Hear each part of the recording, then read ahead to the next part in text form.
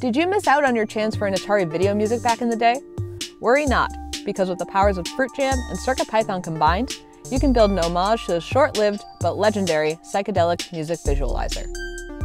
A PDM microphone samples incoming audio over time and analyzes it via a fast Fourier transform, or FFT.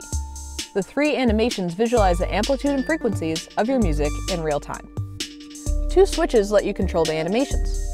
The mode switch changes the animation between diamonds, party parrots, or dancing lines.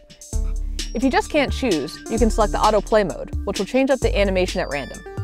The count switch changes the number of assets on screen for the three different animations. When you're in play all mode, the asset count is randomized. The potentiometer controls the trigger threshold for the animations, making them more or less reactive to the incoming audio.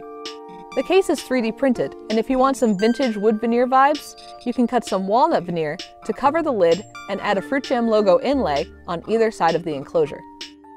To see how you can build your own video music visualizer, check out the Learn Guide at learn.adafruit.com.